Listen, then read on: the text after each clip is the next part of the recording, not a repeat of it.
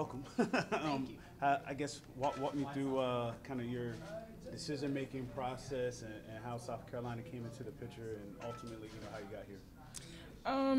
I mean, South Carolina, I've enjoyed South Carolina. The week and a half that I've been here, this decision has been a life-changing decision for me, and it's just the next step that I've taken in my life, and I'm excited about. Things don't always go, the way you planned the first time around, and I've learned that through this process. But this weekend and a half has taught me that this is the right place for me. What have you learned so far in your career in the last couple of years? Woo! That you don't. Things don't always go your way. Coming out of high school, I was, top of my class and, leading scorer of California. And, I expected that going into college. And that's not how it was. You're coming into college with a lot of great people surrounding you.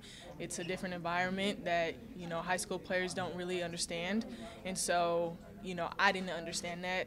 And so, it's a lot of challenges that are brought your way. And so I think the number one thing I've learned in college is you never know what's going to happen. But, stick to it and, adapt.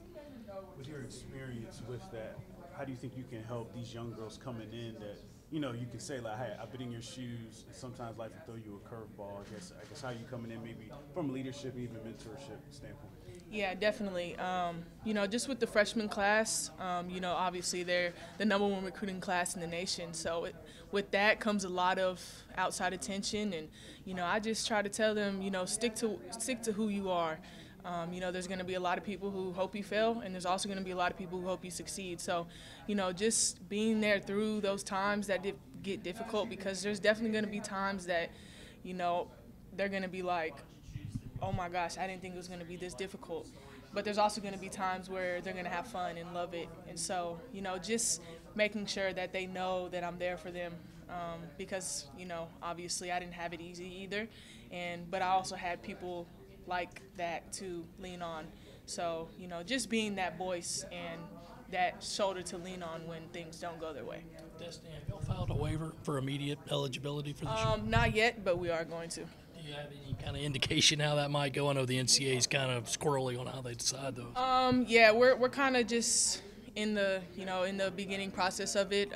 We don't really know right now, all the logistics of it, but we're definitely going to file a waiver. Assuming that it doesn't come through, what is your role for this team this year? Just be there for my team. Like he said, I am a junior, so I have that experience under my belt. I've been in college for 2 years, so I know kind of the ins and outs and the ups and downs of it, on and off the court. So just kind of be that voice, that leader, and somebody who when people are going through things they could fall back on. Is it easy to come into a new place, new school, new teammates, and automatically be looked on as a leader because you're a junior and try to be that leader? By no means. It is not easy. But, I think that's a challenge for me because I'm not really a, outspoken type of person. I'm kind of a laid-back person, but I think this team has really kind of changed that for me. I'm more comfortable speaking out and, being the person I am. I have a really high IQ, and so I've been more comfortable, speaking that immediately from the start. So, just if it doesn't go my way, God always has a reason for it. So, things happen, and, it's not the end of the world. What's hotter, here or Texas? It's a different type of heat. It's a different type of heat. What was Don Staley's track record with transfers with Kayla Davis, Alicia Gray? Did that kind of play into your decision-making coming? Honestly, I didn't really look into that type of stuff. I did ask her, about transfers and, how she handles them and, that type of stuff. But it was more so about my future and, what I can do for the program and, how can she help me get out of the slump that I was in.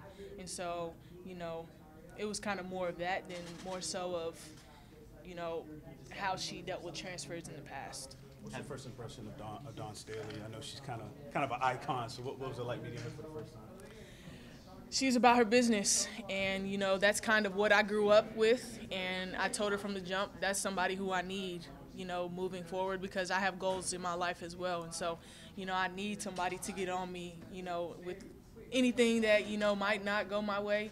I need that, and so she's about her business, but she's also a loving and caring woman as well, so I really enjoyed that about her.